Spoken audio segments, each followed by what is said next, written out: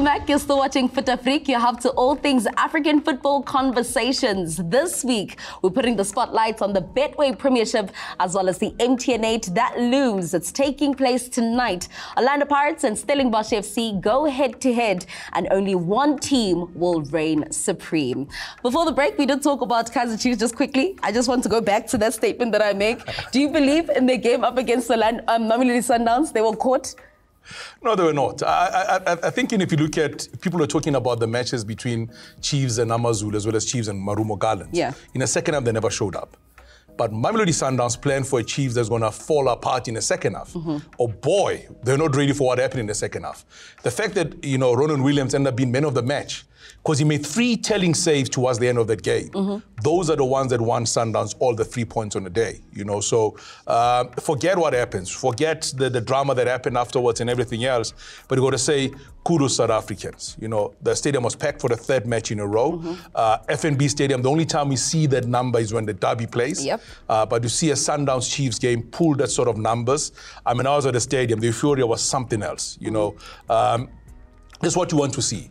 Somebody said, and there's a statement that goes around a lot to say, a good Kaizer Chiefs is good for football. Yes. It's good for business in general. 100%. So long may we see this. Yeah. Long may we see a match where things happen. You're talking to Morgan. I mean, I know we got Fabian around also. They will tell you about playing for the black and gold at that stadium.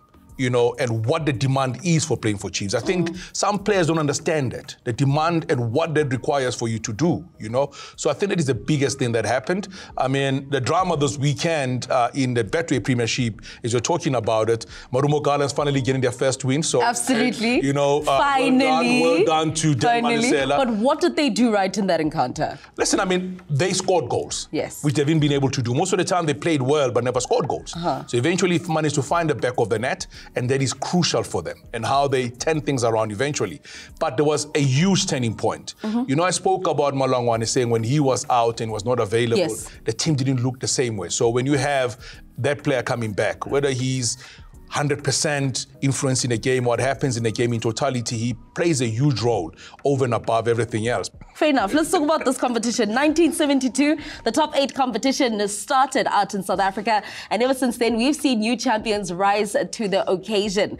Now, this year, it's Stellenbosch FC as well as Orlando Pirates going head-to-head. Orlando Pirates are looking to make history by winning it 3 times in a row, and Stellies, man oh man, they're in their first final of the MTN8, and they're looking to cause a massive, massive upset. Morgan, you look at these 2 sides. For me, I believe it's a new generation for both of the teams. What does it mean for them?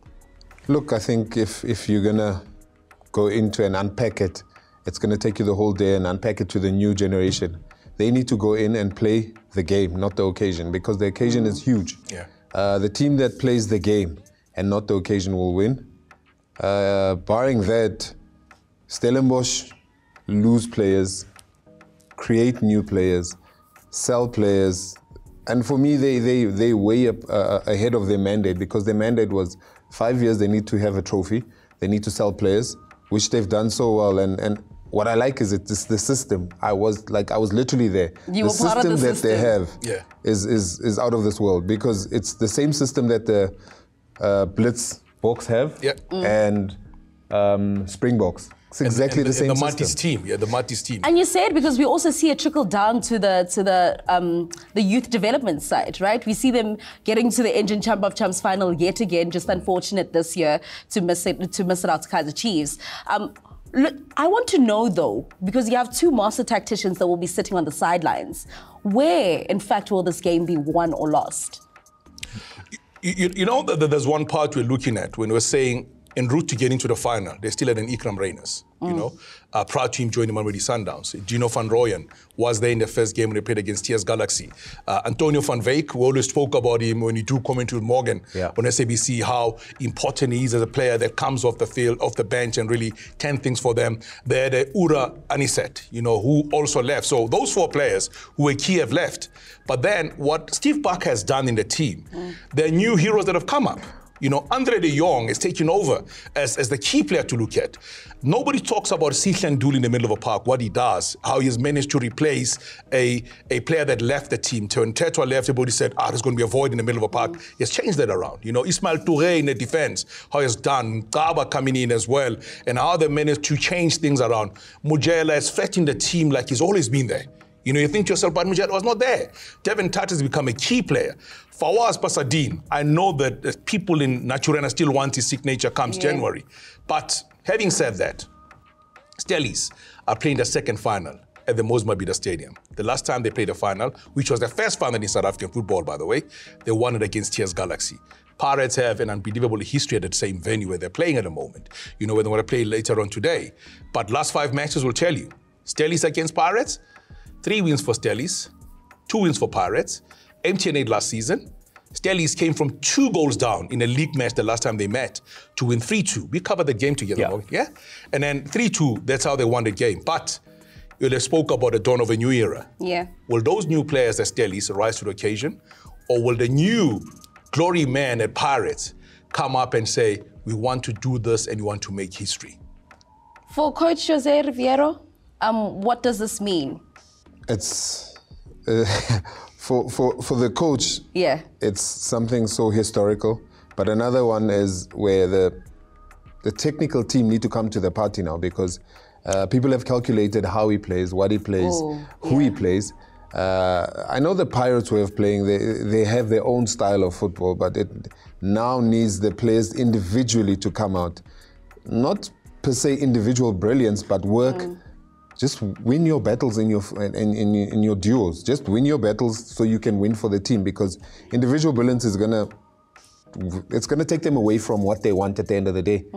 Because if you look at, I'm just making an example, Tito, Patrick, everybody wants him to do well, but he's not. He's just plateauing, and this is also a game where he can start going up. Relay, same thing. He's there and thereabout, but is this a game that's going to take him on another level? On the other side, you've got Devin Titus, where I feel Devin Titus is doing a phenomenal job, quietly so, letting all the people, and we've got the new age Ramagalela, which is Majela. He makes it so difficult for the team. So they've got their work cut out. They've got a top goalkeeper, Sage Stevens, knocking on the door of the national team. And his confidence is on 100 right now. Listen, if you know the guy in person, what a top gentleman, he's a very funny guy. And moreover, he's been waiting in the wings patiently.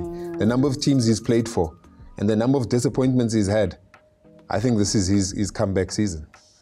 I'm going to put you on the spot just quickly. I have to. Are you going to put me on the spot? Both of you. I'm already on the spot. But both of you, Morgan, who takes it? By the book, Pirates have the upper hand, because the trophy's in the cabinet. Okay. Yeah. Fair enough, yes. By law, Stellies have nothing to lose. Okay. But the referee will have a good game. Alrighty. Mufugeng. Oh, that's what I'm going to say.